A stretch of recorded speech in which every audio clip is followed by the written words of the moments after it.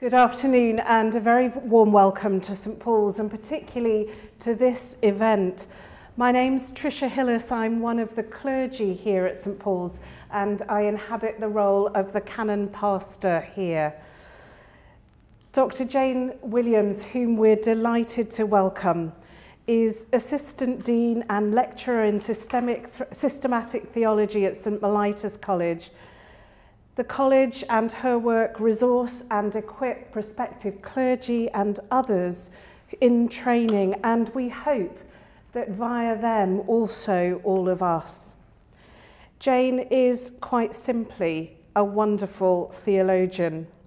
She brings to her academic life and teaching not only her brilliant mind, but a depth and a breadth of human understanding and a very real and deep cultural life. She takes paintings and novels theologically seriously. She's written about them with love and insight. Jane is, as you I'm sure know, the author of numerous academic and popular works of theology, including the brilliant, and for which I was very grateful, concise, Why Did Jesus Have to Die? Her latest book, The Merciful Humility of God, is the Bloomsbury book for Lent this year, and it's that book that we'll be exploring together. In it, Jane invites us to explore how God works for our salvation in ways that are gentle and subtle, so much so that it's easy to overlook their power and their force. Going to invite Jane almost immediately now to come and speak with us for about 40 minutes, which then will allow us, of course, time for questions. And so we'll invite you to share those a little later. We will, as we always promise to, finish promptly at 2:00 this afternoon. So would you please join me in welcoming our speaker?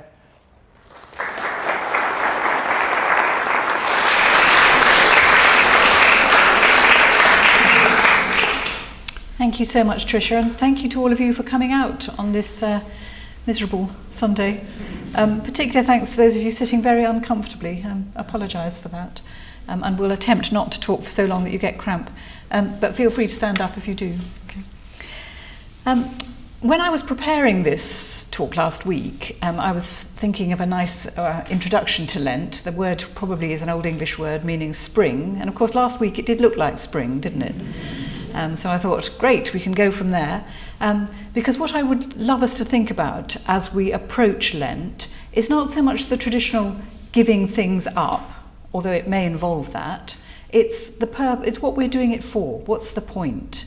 And the spring image is rather a lovely one because I tend to think that what we're doing is looking at all the weeds that have grown up in our spiritual garden, in our journey with God over the last year, weeds that have grown up that we probably haven't even noticed, that are beginning to spring up and choke things.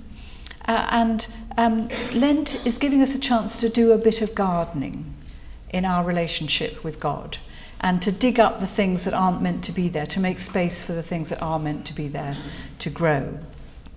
So I'm assuming that one of the reasons why people are usually happy to do a bit of work in Lent is it's a chance to seriously pay a bit more attention to what's shaping our lives. And in particular, to notice the things that have crept in that actually are making our decisions for us, whether we notice it or not.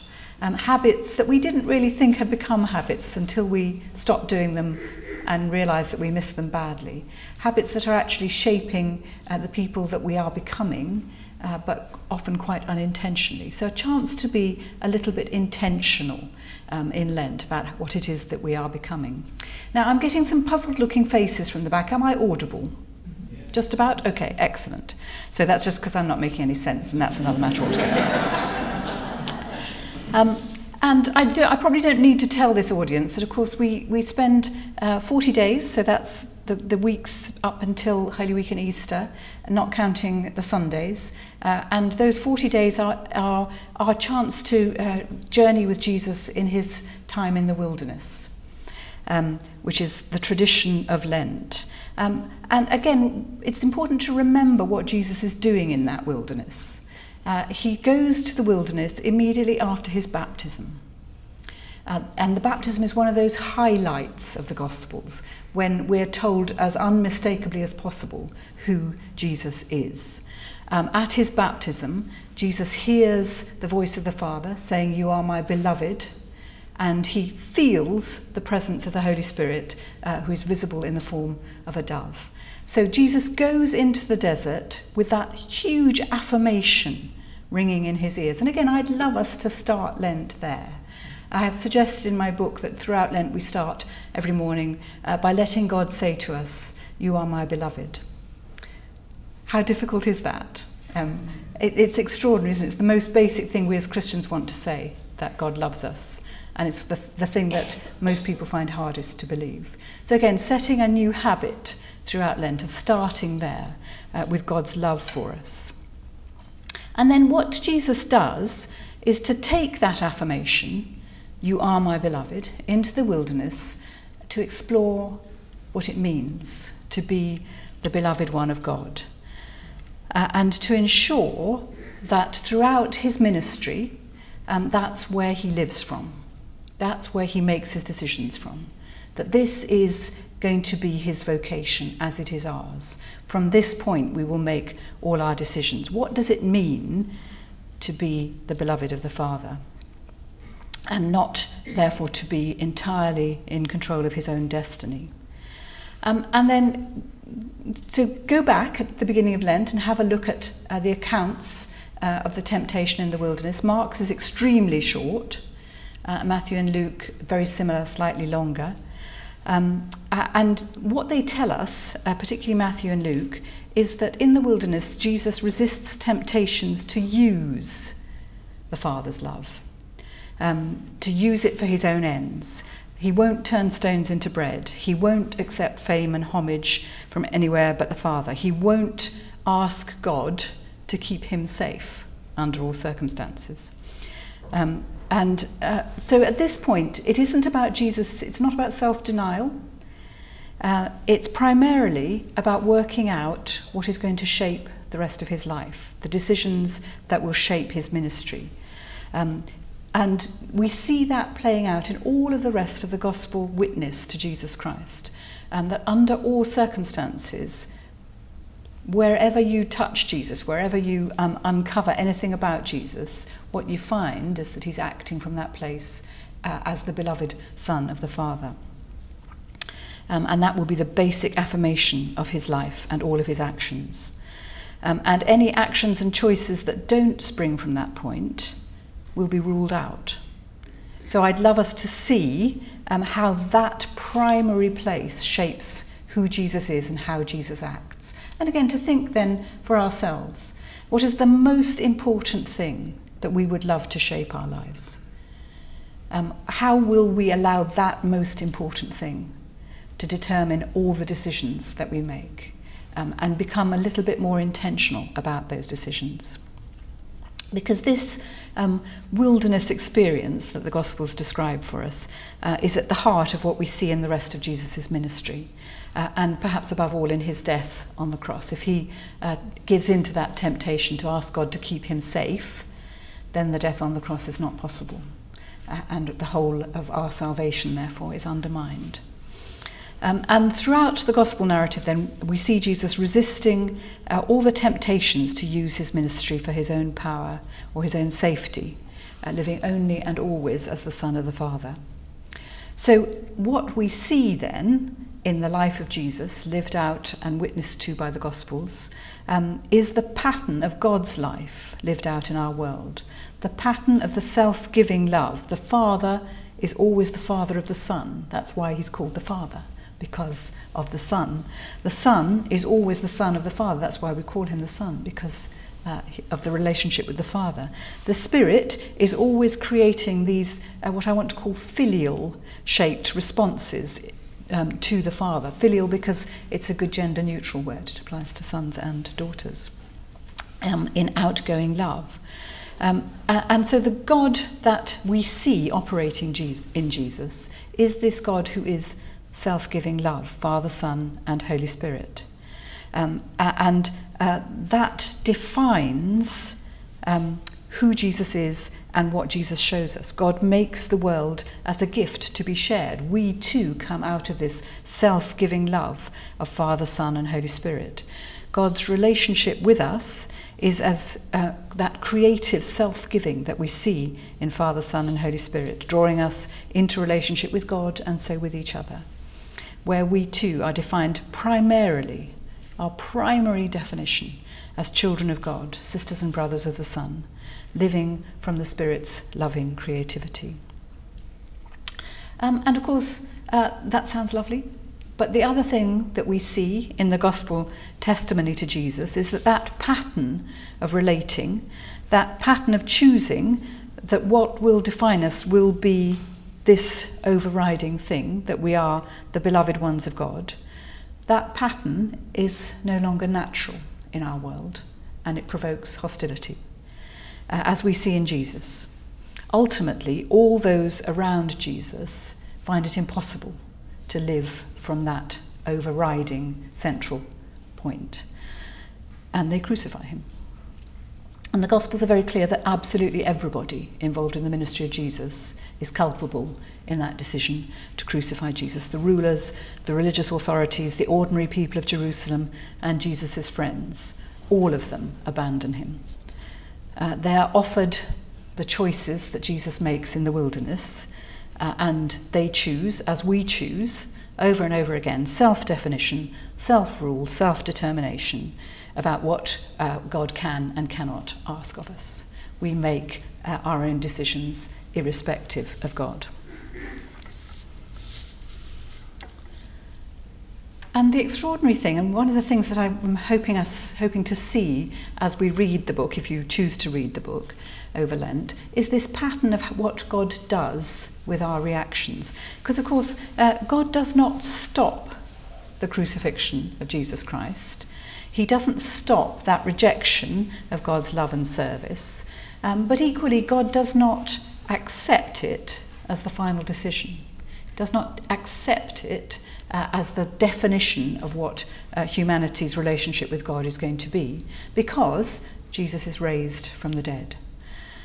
So that even human rejection becomes a way, the most powerful way, for God to be with us, offering us a love and a service that cannot be broken, that cannot be forced to act differently. Nothing will make God reject us or stop loving us. So God the Son goes into suffering and death as the one rejected by human beings, and now even those places of suffering and death and rejection are full of God. Places where God continues to offer friendship and companionship. And so one of the things I'm trying to do in my book is to explore why this is the way of God and why that's good news for us. And I try to look at it through the life of Jesus, from his birth, through his choice of friends, the places and people to whom he ministers and the places and people to whom he doesn't, through his death and into his resurrection. And what I'm arguing is that what Jesus shows us is this extraordinary humility of God, which is not a meek and mild characteristic. It's a powerful, forceful willingness always to be at our service, showing us a God whose love is always serving. It's particularly noticeable in the Gospels that those who know they need service are most ready to accept what Jesus offers. So at the heart of the Gospel stories are the poor, the sick, the outcast, women and children, people who know they don't have the power to define their own worlds.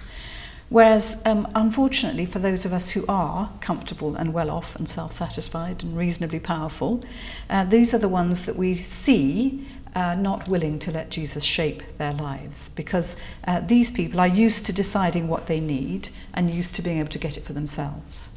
And so God is always at the periphery of a system that works pretty well for those people.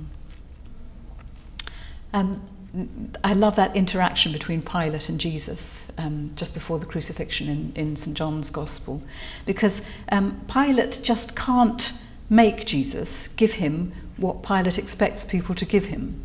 And Jesus simply doesn't recognise Pilate's self-understanding. Pilate sees himself as the one who has the power in this relationship. And Jesus just doesn't seem to see that at all. He simply, although he's about to be put to death, assumes that he is the one in control of this relationship. And the irony, St. John means us to see this irony, and it gets more and more ironic as time passes, is that Pilate, of course, is long dead and remembered only because of his role in relationship to Jesus. And the empire he serves has crumbled, but Jesus is alive and sits at the right hand of God forever. So who was right? You can see in Jesus' ministry that his willingness to offer unfailing mercy and friendship makes space for people to grow in dignity and worth. And again, speaks of how God serves us, always bringing out in us that family likeness, one of the things that we as Christians are always looking for in other people. That sense, oh yes, I see Jesus in you, you are my sibling. That sense that we are the beloved ones of God, and shows how God particularly upholds those who cannot assert this, cannot demand it for themselves. Jesus puts a child at the heart of his demonstration of what it takes to be a disciple. Jesus washes his disciples' feet, that wonderfully moving ceremony that we recreate on Maundy Thursday in Holy Week. Jesus washes his disciples as though he were a slave. He entrusts the news of the resurrection, first of all, to women. As St. Paul says, probably a little bit too frankly for his Corinthian audience, he chooses the likes of us to be his followers and his evangelists. Paul says that our main qualification as Christians is that we don't have any qualifications. So we can't for one moment deceive ourselves that this is about us or our good ideas or our great talents. God's humility is merciful because it sees us all as equally beloved and equally sisters and brothers of the Son. This is not something that needs to be earned, and there's nothing we can do to alienate it. It's simply given to us. That lovely parable again of the prodigal son and the older son, both of them beloved, both of them finding it hard to believe that God can really love the one if they love the other. There is room in God's love for all. And of course this is a lovely idea, but it can sound very abstract, and it can make us feel, well, that's all very well for God. What about us? And in the book, one of the ways in which I try to take us deeper into what it might be like for us is to look at some of the people who have really lived as though they are actually defined by this relationship with God, and as though that's the place from which they're going to make all the decisions. They live from that, they make choices based on that. I start with Augustine of Hippo in the 4th century. I'm a bit prone to start with Augustine on any possible occasion if I possibly can. And when the publisher came to me to talk about this idea, the title is The Publisher's Idea, but he couldn't remember where it came from. But the minute he said it, I thought Augustine. Because it is one of Augustine's great discoveries about the nature of God. You know a little bit about the story of Augustine of Hippo?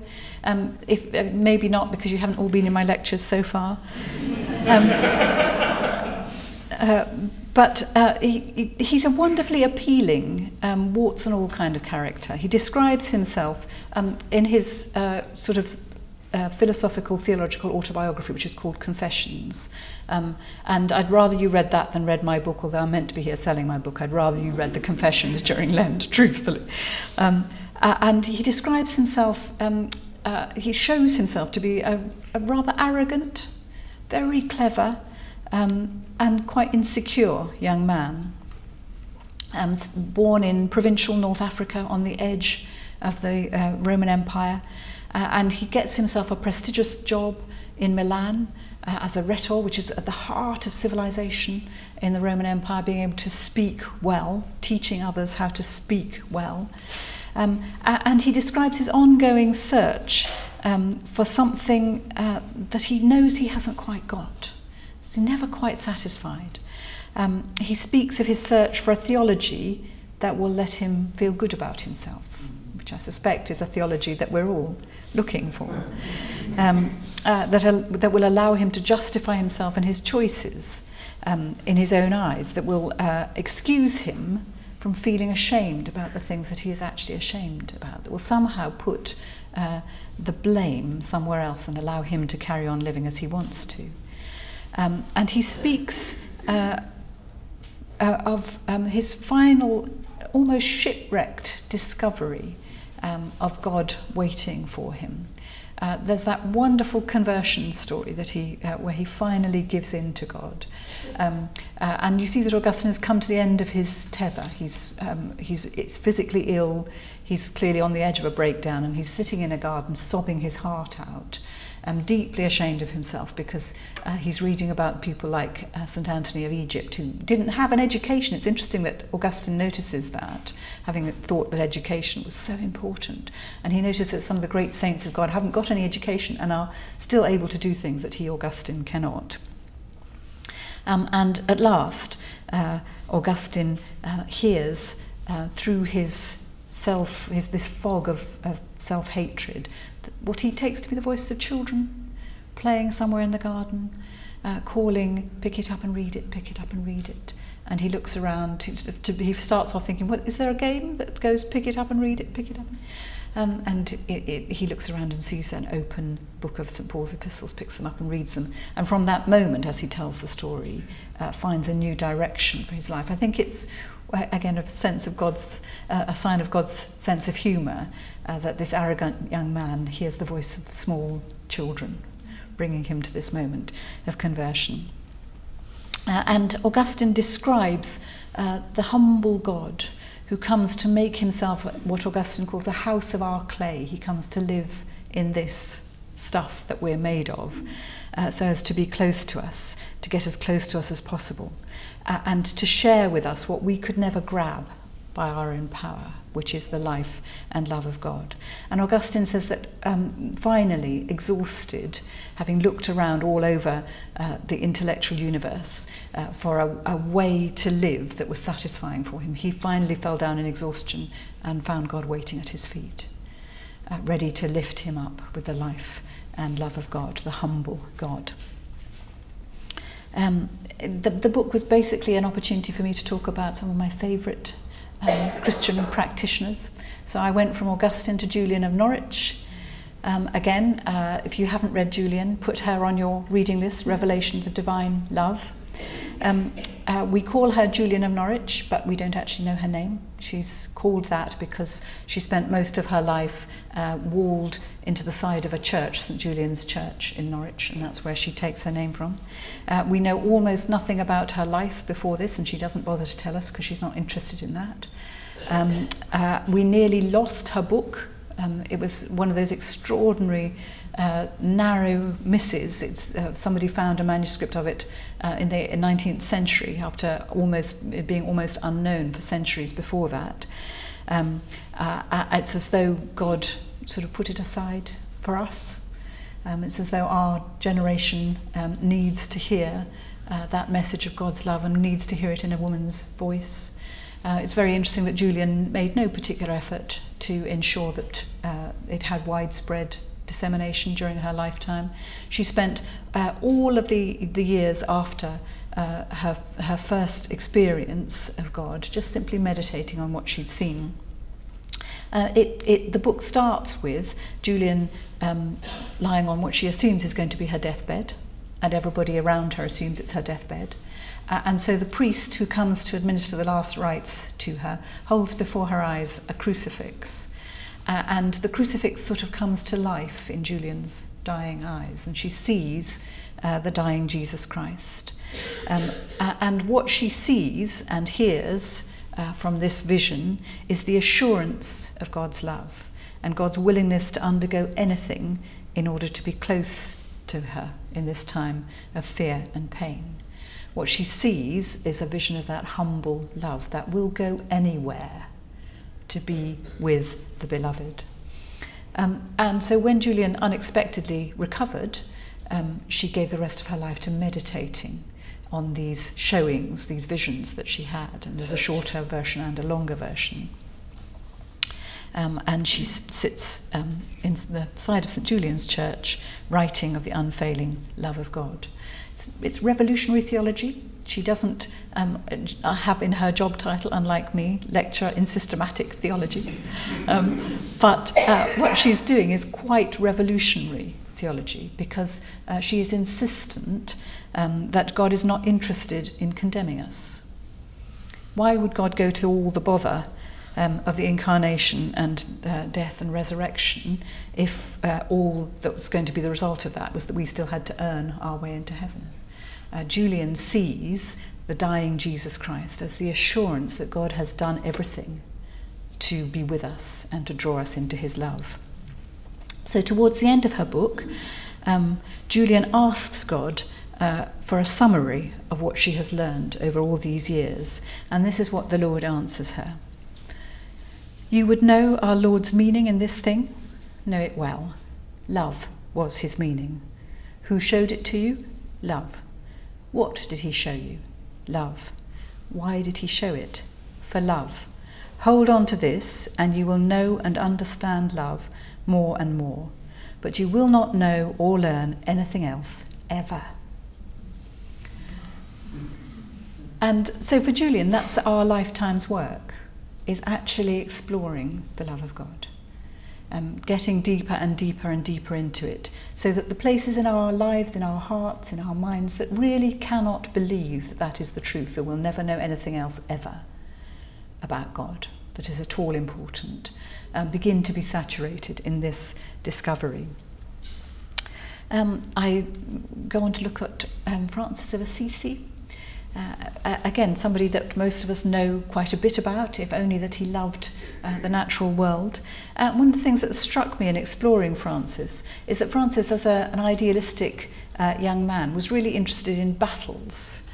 He longed to go and be a warrior. He had all kinds of romantic fantasies about that, and then went through a period of illness where he basically lost interest in life. Can you see there's a little bit of a theme here?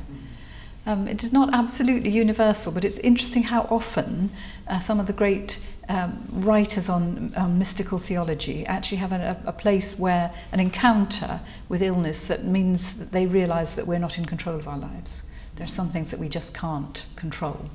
And that enables them to step over into that space where they relinquish control and let God do the controlling.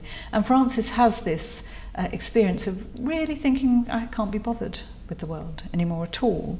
And then his great conversion to the love of God, which in Francis's case meant that he quite dramatically gave up everything. There's that lovely image that we're told about, that when his father gets very angry at everything that Francis has given away that didn't belong to Francis, that belonged to his father. His father says, will you give it all back? And Francis gives it all back. He takes all his clothes off and hands everything back. There's that really dramatic streak in Francis. But the thing that really struck me in rereading his biography, and there's some very good online biography, it's quite easy. There's somebody called Thomas of, I'm going to say Celano, but as I'm not Italian, that may be entirely the wrong pronunciation. It's Celano. His biography of Francis is online. And what really struck me about that biography was he describes Francis's ecstatic joy in creation. It's as though, having given up everything, he's given back this real joy and love of the world, this ability to attend to the world in a very particular kind of way. Apparently Francis loved sheep and lambs as symbols of the Lamb of God. We're told that if he saw a worm on the path that he was walking along, he would pick it up and put it safely out of the way so it didn't get trodden on, because why would a worm not be as important as we are? He made sure that bees had honey or wine to feed on in cold weather so that they didn't die. He loved flowers, and he preached to them as he did to the birds, because he trusted that they too were creatures of God and would love to hear about God and would share in the good news. It's that contrast between this ecstatic love of nature, and that listless lack of pleasure in everything that beset him after his illness and before his conversion. It's as though God gave Francis back the deepest riches once Francis realised that only God can give what belongs only to God. I go on to look at Teresa of Avila. As you can see, all my favourites here. Again, with Teresa, it's an encounter with the suffering and dying Christ that brings her back to the point where she could again feel the loving presence of God in her prayers. Teresa talks about a longish period in her life where she doesn't feel as though God's close. She doesn't feel as though she can pray. She doesn't feel as though she knows anything about God. She describes suddenly noticing a statue of the dying Jesus, which seemed to her to be looking at her. And looking at her with a deep and patient love. It's not accusing, it's just waiting for Teresa to notice God's love. And his patient willingness to hang and suffer for Teresa, while she could hardly even be bothered to pray, pierced her to the heart. And Teresa came again to a place of real humility that enabled her to see the humble God there waiting for her. Most of us know Teresa as a person, a mystical writer about the life of prayer with extraordinary depth. She was known to even to levitate while praying. She found that terribly embarrassing because she didn't think that was the point of it at all. We don't pray in order to have those wonderful ecstatic feelings. We pray in order to maintain our closeness with God and allow God to maintain God's closeness with us. And so again, we tend to see Teresa's system of prayer and think that's what we're meant to be imitating, rather than seeing what Teresa herself was pointing to, which was the humble God who reached out for her and enabled that relationship to be restored. She talks about the need to just carry on praying. This is a lovely description of it. She talks about our prayer activity as, quote, like the little donkeys that draw the water wheel. Though their eyes are shut and they have no idea what they're doing, these donkeys will draw more water than the gardener can with all his efforts. I don't know about you, but I quite often feel like a donkey with my eyes shut when I'm praying. And I find this very comforting. I don't need to know what I'm doing. I don't need to feel things. I just need to trust that as I stay with God, so something will happen, and I will, in some sense, be part of God's watering of the garden. And then finally, I look at Jean Vanier, who is one of the founders, as you know, of the L'Arche communities where so-called able-bodied and so-called disabled people share life together, and that so-called is important for Vanier.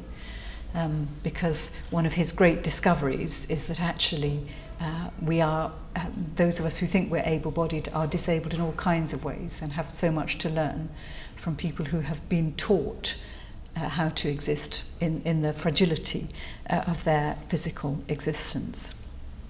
And Vanier reflects on the unacknowledged consequences for our world of an attitude that values greater and greater power and control and success. So Vanier is the most, obviously, contemporary, he's still alive, of the writers that I look at. And he's describing a world that is very definitely a world that I recognise. He describes a society that's orientated towards success and that therefore will, even without meaning to, discard those that it sees as unsuccessful. It will, without meaning to, demand more and more of the Earth's resources because success is the thing that's shaping all its decisions. And therefore you don't question the things that might make you wonder if we're going the right direction, because this is the defining thing that makes all our decisions. And as I say, these are not the stated goals of a competitive and success-driven individual culture. We don't say we're going to discard the unsuccessful and we're going to demand the endless resources of the earth. That's not the stated goal. And that means that very often it's not observed that that is what's actually happening. We don't observe the terrible damage that is being done by this concentration on success. And so Vanier describes what we're all seeing, the depletion of the earth's resources, and the fact that it's always the poor and the powerless who feel the effects of this first. because the world is run by the rich and successful in their own interests. And Vanier is quite clear-sighted about this. Is not sustainable, because actually there are more poor and vulnerable and needy people in the world than there are rich and successful ones, and at some point that balance is going to tip, and so the world becomes increasingly violent and unstable as the poor fight for life and the rich fight for control. Do you recognise that description, one possible description of the world? And so one of the things that Vanier is asking us to consider is what is at the heart of how we live our lives and make our decisions. And one of the interpretive keys that Vanier discovered for himself in living in L'Arche communities is to explore reality from the point of view of what he calls the heart. And he writes this: "The heart is never successful. It does not want power, honours, privilege or efficiency. It seeks a personal relationship with another, a communion of hearts."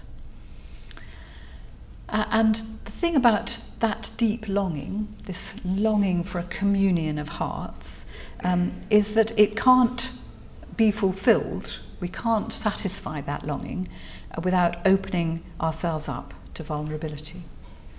The communion of hearts can't be achieved if personal safety and success come first. And you can't pick and choose exactly, I will let that person in because that person is going to be safe for me to be vulnerable with. Because to admit that to admit that this is what the heart needs is to critique a description of the world that doesn't prioritise that need. If I need that communion of hearts, then others need it too. Why is my need overriding of other people's needs for that communion of hearts, as Vanier describes it? And so to ask for that for ourselves, what we long for, that connection, while denying it to others, is self-contradictory. It just doesn't make any sense. And one of the insights that Vanier gets from his interaction in the L'Arche community is that people with disabilities don't have the choices that others sometimes believe they have. People with disabilities cannot avoid vulnerability and dependence, and so they must live in this way of the heart, this way of connection with others, where success and efficiency and power are not the main currency.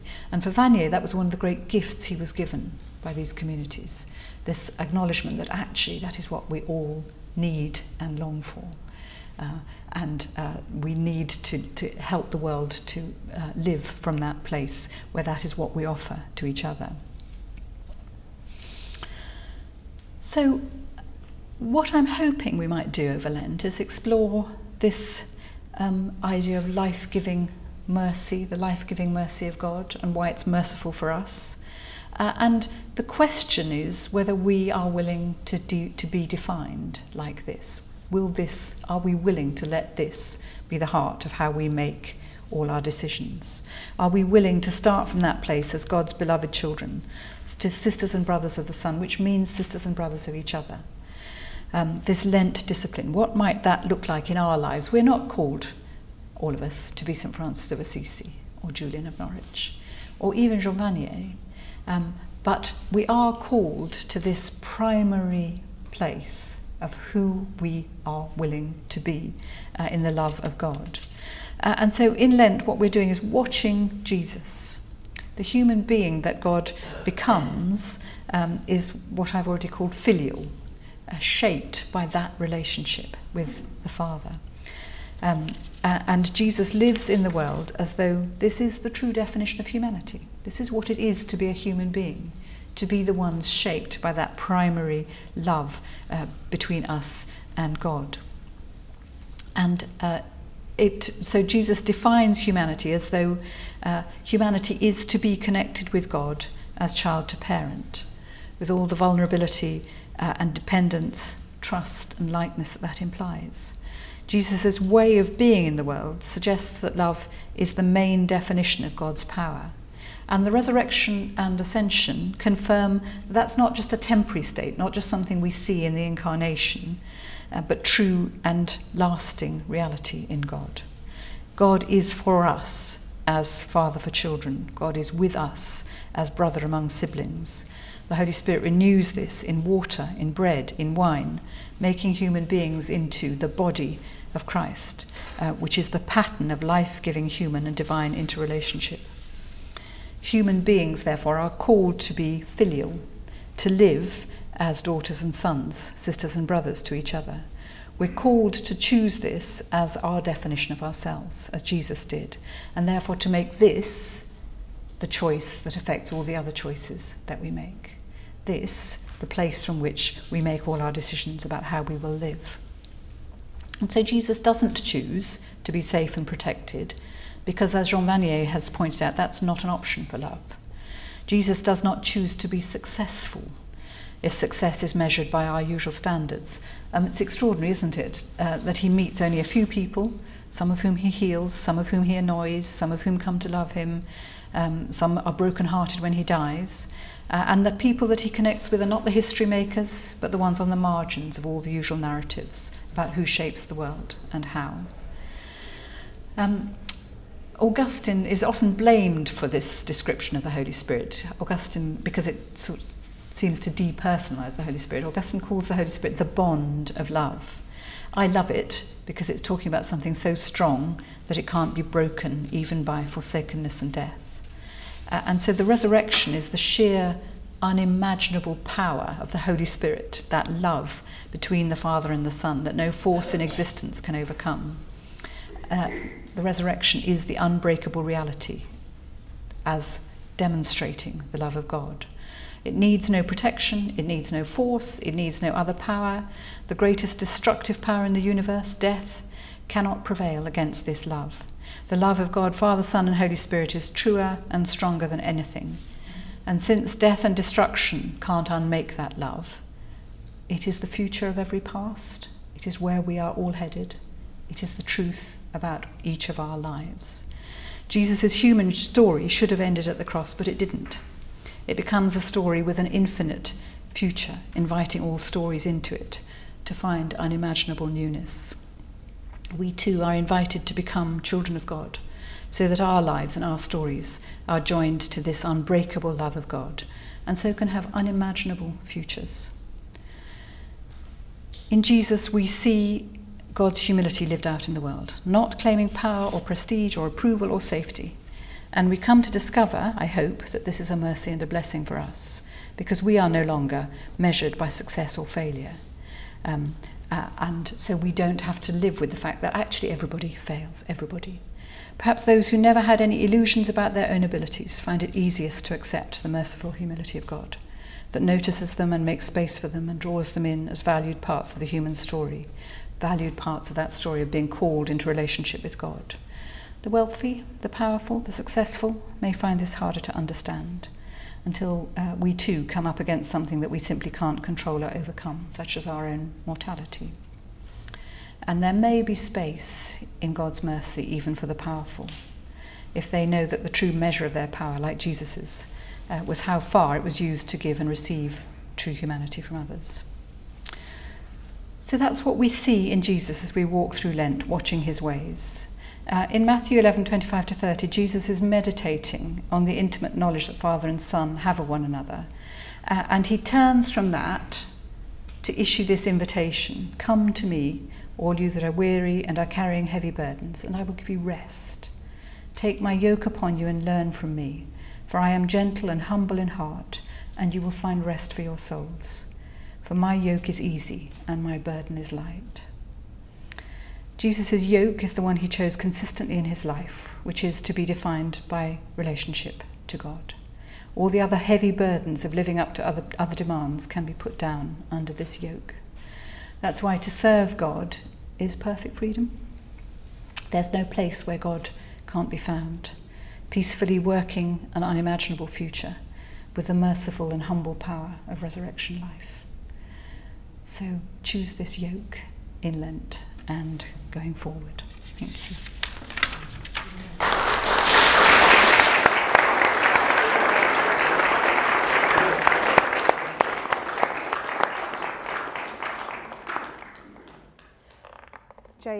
Thank you so much. I'm about to open up to the room. I know you'll have questions brewing.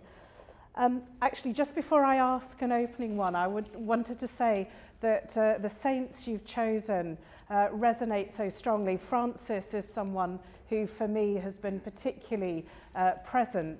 And a little story is just when we were in Assisi, I was being super pious and praying, of course, and discovering, Francis's stigmata, said to my husband, wouldn't it be amazing if I was so holy I had stigmata?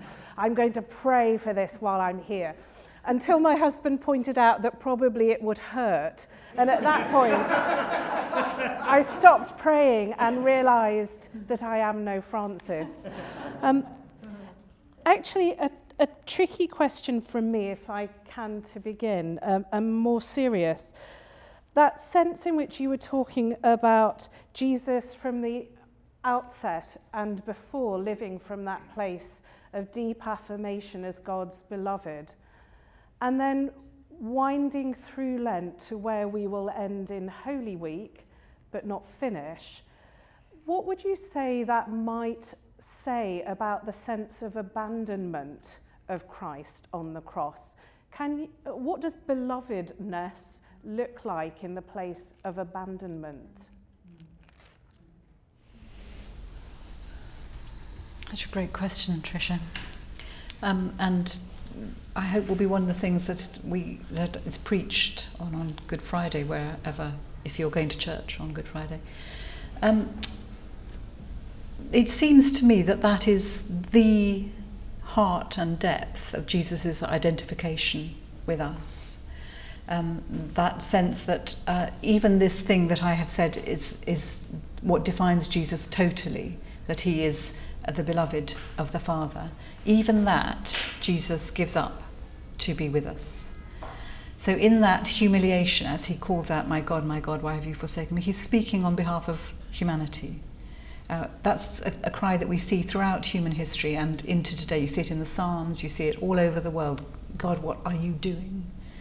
And in a sense, in that total identification with us on the cross, it seems to me that God is saying that is the question. That is the theological question. It's always seemed to me that every good Christian should never go away from that question of innocent suffering. That's the one that through Jesus, through the cross, God says, yes, this is the question on which I stand or fall, on which our relationship stands or falls. And obviously the cross is not an answer, but it is God's willingness to be totally identified with those who feel there is no God. It's an extraordinary thing to be able to say, isn't it, that God goes into all those places that are furthest from how we understand God, so that that's where we will find God. When you're speaking to people in the depth of despair and agony, you're on the whole not going to give them this lecture, okay? This is not a helpful thing to do. But because of God in Christ, you are really able to say to them, even when God feels furthest, because of Jesus we know he's closer than ever. And because it's God, that means there's something going on that is beyond our understanding and imagination. So it is the most extraordinary identification of Jesus with us, again showing God's humble love. God is willing to go where God is not in order to be with us. So over to you. We do ask that to allow as many of us to ask questions as possible, we keep them as concise as possible. I'm likely to repeat them so that particularly our friends who are listening via the video link will be able to hear. So, start there. Thank you. Thank you so much for your talk. This is a question I'm forming as I'm saying, so I hope it comes out okay. This is something, what you described today, about being willing to surrender one's willfulness to God, that I've been trying to contemplate in my life. And I'm struggling, if I'm honest, because I suppose maybe it's my inability or unwillingness to surrender. But sometimes I get caught up in the question of, well, if God loves me, then surely God loves for me the things I want for me. even as I want to be the incarnation of God's love in the world. And I get caught up in what's my investment in a spiritual self I want to become. And what's my investment in, I want that relationship because it's going to make me happy. In other words, what's stopping me from fully entering into the love that I've experienced and felt and known in moments of my life? And what's actually, well, that's perfectly fine, because God wants to give you joy. God wants you to do the career that's going to bring you joy. Is that part of what it means to walk with Jesus, to feel my joy? This is my question. So a question about surrender and passions. And, personal passions and desires. Personal desires. Thank you. And again, that's, I think, a question absolutely everybody in this room, if they're honest, would resonate with. That's why for me it's really important to start from that point of acknowledging that we are God's beloved. This is about a beneficent relationship in which what God longs is to see us most fully ourselves. And it's one of the extraordinary things about those great Christians that we call saints, is that they become more and more like themselves and more like Jesus at the same time. You think, how is that possible? But actually it is.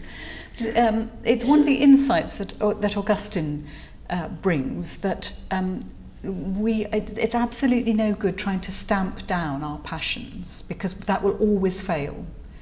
The only thing that's ever likely to make any difference to that is finding God more exciting than anything else. And so as we go deeper and deeper into our passion for God, our other passions come into better harmony. Augustine says that none of us desire anything that's actually bad. All our desires are actually good. It's just that we've got them out of sync, so that we think that we can have things that are not related to God.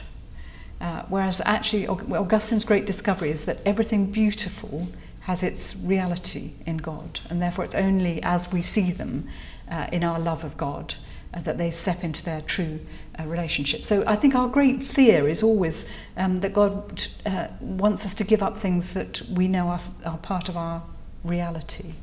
And of course he doesn't. Why would he want to do that? But the question is, what is our reality? And human history suggests we're really bad at knowing what's good for us, doesn't it?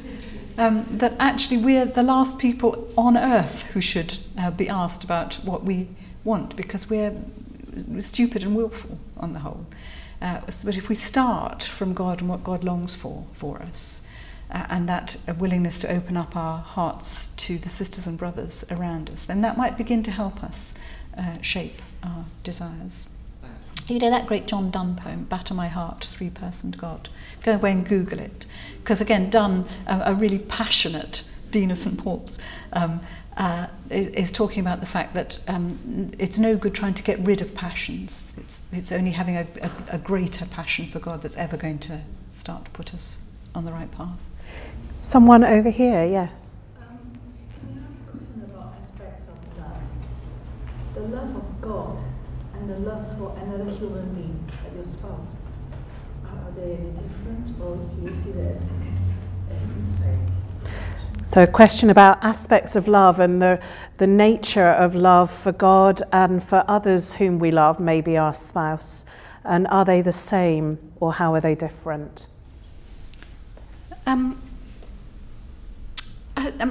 I would want to argue that all love, all beauty, all truth, all lasting reality finds itself in God, comes from God, is shaped by God, flows from God, and therefore a real love that is self-giving, that is longing for the good of another, such as you find in a deep marriage partnership, such as you find in true friendships, such as you find in people like Francis, who's willing to give everything away in order to be there for others, that is not different from the love of God. I think the challenge comes when another kind of love is asking us to put it above the love of God, as though they're in competition. And again, I want to say that there's God only wants the fullest for us, and therefore there isn't any competition between life-giving human love and the love of God. But there might be competition between a selfish, self-serving love and the love of God. And that's one for every friendship, every deep partnership to honestly pray into. I'm talking as though I have the faintest idea what I'm talking about. I mean, gentleman at front and then to our colleague at back. Thank you, Dr. Williams, for your presentation. You spoke about God's love provoking hostility. I'm wondering how much you felt that the theology of John Varnier gives us some answers to our musings on that in our increasingly polarised and divided world. I mean, he's a wonderful theologian, isn't he? And again, like all of these theologians I've been looking at, because he's not primarily sitting there trying to do a doctrine of God, he's speaking out of a place of practical love and service. It gets much more vivid. You can actually see what it really means. So I think he's profoundly helpful in that. And this sense that this real challenge at the heart of everything is what the Genesis theologians see as the root of the fall, is that we always choose what we want, even though we don't know why we want it or anything about it. We choose self-definition over being defined by our relationship with God and with each other, and that's where the hostility comes from, because we feel as though God's asking us, again back to that first question, asking us to give up rather than offering us something huge. Yeah. And at the back. Hi, I'm a very new Christian. I just want to ask a very naive question. In practical sense, in this world now, and in this century, how does one practically integrate God's relationship and cultivation of the relationship with God into the life that we live now? Increasingly more, it feels to me that I feel like I want to disassociate with life. The more I'm, practicing my new Christianity, and that the level of pain and suffering has increased, then decreased. Could you shine some light, please? So, how is it that we who are trying to follow Christ, and especially maybe as newer followers of Christ, might both engage with that love of God and in the world when it feels like there may be increased suffering, both for us and perhaps in the world? Does that feel right? Good. I think it is really tempting to step away from a world that is so damaged and damaging, and to try to concentrate more on living a life that's defined more by Christian faith, living in a much more closed kind of Christian circle. And that may be a choice for some people. Some of the great, for example, Teresa of Avila and Julian of Norwich both chose to be nuns, to live an enclosed life. And actually, Teresa didn't live at all an enclosed life. She was hugely active, but she chose to live as a part of a religious community. But that is a very particular vocation. And it's, again, if we're looking primarily at Jesus, what we see is God's complete commitment to this created world.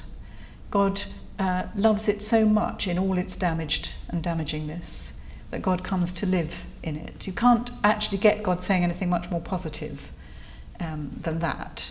These should be two polar opposites, the transcendent God and the human being living an ordinary life. And God says, no, they're not polar opposites. They can coexist. God can be found in our daily lives, and including in the pain and the suffering.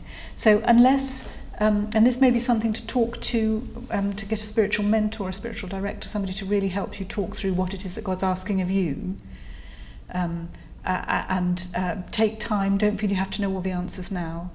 Really process it and pray it through. But I would love us to think of what each one of us can do. My particular I say this quite often because it continues to be a challenge. My particular challenge is to be a Christian on the tube. I travel into London in the rush hour. I can get within 30 seconds to hating everybody in that. I'm 5'2". I spend most of my time with my nose in somebody's armpit. And yet, really simply, if I can't be a Christian there, then it isn't real, this Christianity thing. If I can't, so I've taken to saying the Jesus prayer on the tube. And it's amazing what a difference it makes. And I suddenly find myself looking up and seeing other people that I'm pretty sure are praying. I catch myself seeing sort of family likenesses suddenly across the tube. And that's a really simple thing. And there are bigger, more important things like how are we spending our money?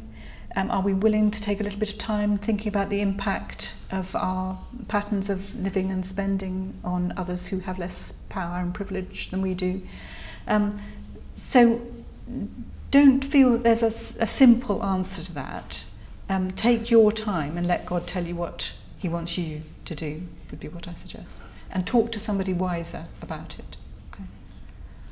I think the hardest bit of this role is disappointing those who I know would want to ask more questions. But just the subtle eye contact between me and the back says we're at the end of our time.